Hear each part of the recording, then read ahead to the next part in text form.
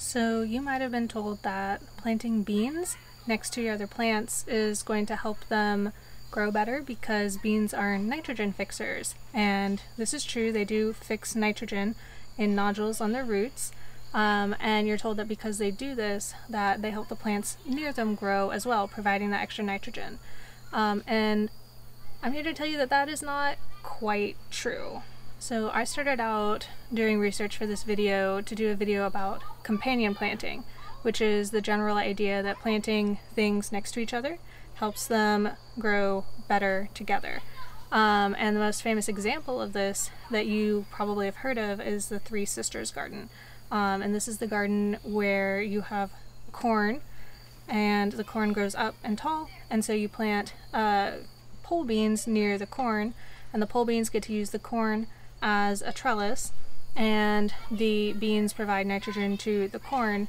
And then the third sister would be squash that you plant to help keep the ground covered, keep the weeds back, and of course the beans are also theoretically providing nitrogen for the squash. And so in this scenario and all other ideal companion planting scenarios, there is a mutual benefit to having these plants planted close to each other. But a while back I did this video where I talked about how nitrogen fixing actually works, and you can go watch that up there. But the main takeaway from that is that as beans fix nitrogen into the soil, that nitrogen is for the most part not released until after the death of the plant. There is tiny bits that are released while the plant is alive from those nodules, but that is really negligible compared to what is released after the plant dies. And so this idea of beans and legumes in general as a nitrogen fixer makes a lot of sense as a cover crop if you are going to then let it die there and use that nitrogen for the next crop that's coming up. But just based on that, it doesn't make a lot of sense that beans would be good for something that is actively growing next to it because they are sequestering that nitrogen. But I looked at this situation and I thought about the Three Sisters garden, which is something that has been around for a really long time. It is an indigenous practice, and I thought, well, they wouldn't be doing this if it didn't actually work, if it didn't actually help. And so I started looking into it. I looked into a bunch of different things, and I finally settled on something that I think might explain why this works. That is kind of like a missing piece to this puzzle that just isn't being mentioned at all. And if you didn't know, I got my master's in bioengineering working in a biophysics lab. We were studying the motor proteins in algae, for any of you who are interested. But basically, I was able to look into all of the research in this general area, and while of course there's a lot of jargon that is very field specific, for the most part I think everything that I read made a lot of sense. And I have this theory, and it is just a theory based on what I've read. I haven't seen anybody do research on this specific thing.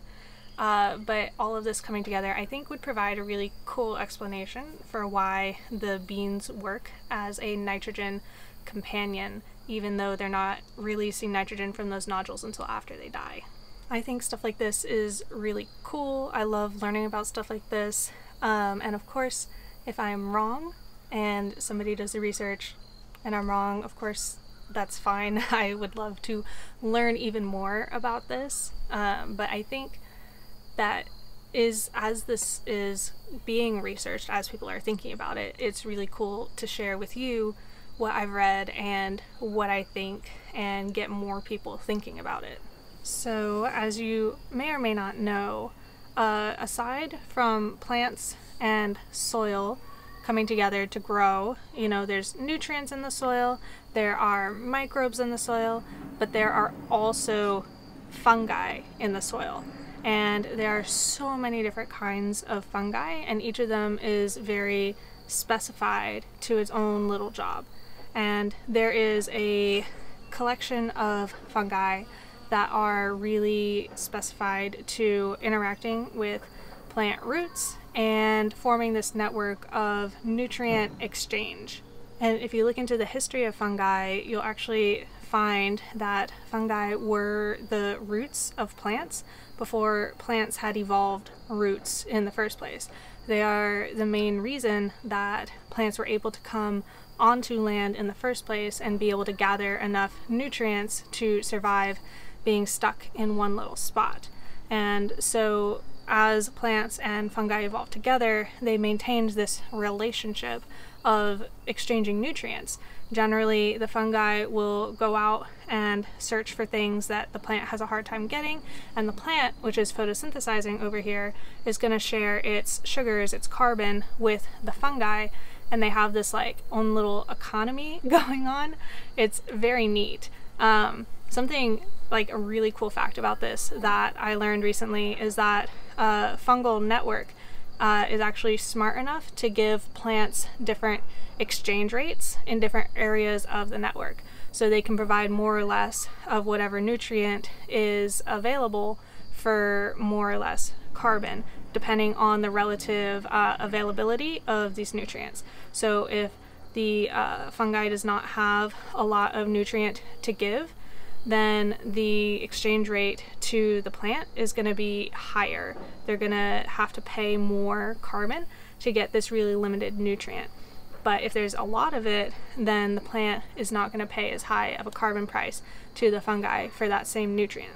So I had already known all of this just from reading about it randomly in a book, and I thought to myself, what if instead of the beans just releasing their nitrogen into the soil, what if fungi are actively transporting the nitrogen from the beans, from the legumes, to other plants in the system that need that nutrient? And so I looked into it, and it turns out that fungi, yeah, they are capable of transporting nitrogen across the network, and they actually do this super regularly. This is a very normal thing for fungi to transport across their little nutrient network. So another thing to consider here is, okay, well, fungi can transport this nitrogen, but are all the plants involved like compatible with this fungi? Because not all plants are. And I found that both beans and corn are compatible with this type of fungi.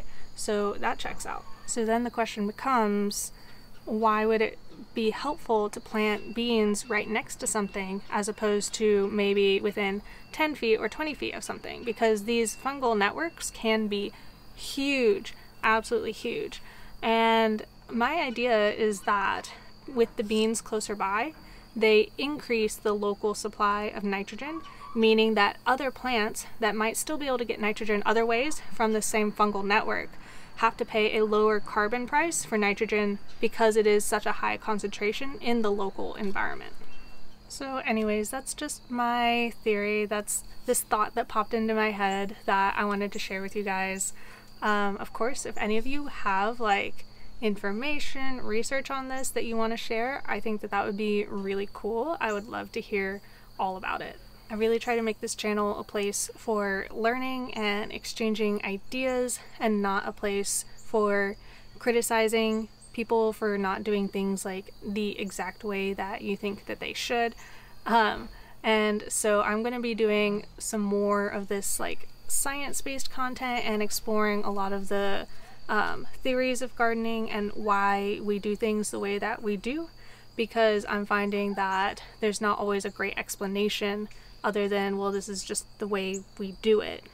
Anyways, if you guys like this kind of content, you can of course support me and support the content by liking and then subscribing to my channel. It helps get the word out to more people. And then if you want to go the extra mile in supporting me, I do have a Patreon.